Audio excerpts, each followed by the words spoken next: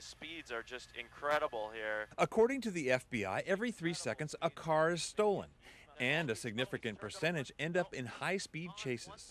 Car chases, obviously have a lot of dynamics going on that are uncontrollable. You've got a bad guy in a car that's running, clearly putting the public, the community, and the police at risk.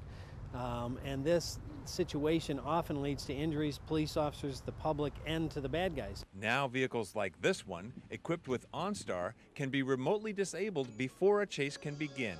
We have the ability at OnStar to be able to connect to the vehicle in between cycles of its ignition.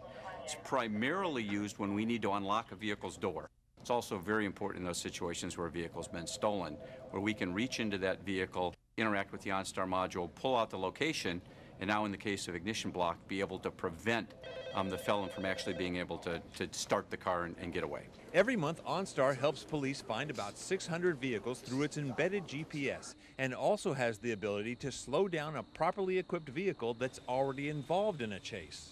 To have the ability to have a car not be able to be started or shut down is it's extremely important to eliminate those opportunities for those chases to get out of hand and have somebody get hurt. And we've seen far too many of those. OnStar is standard equipment on most new Cadillac, Chevrolet, Buick, and GMC models. I'm Chris Hansen.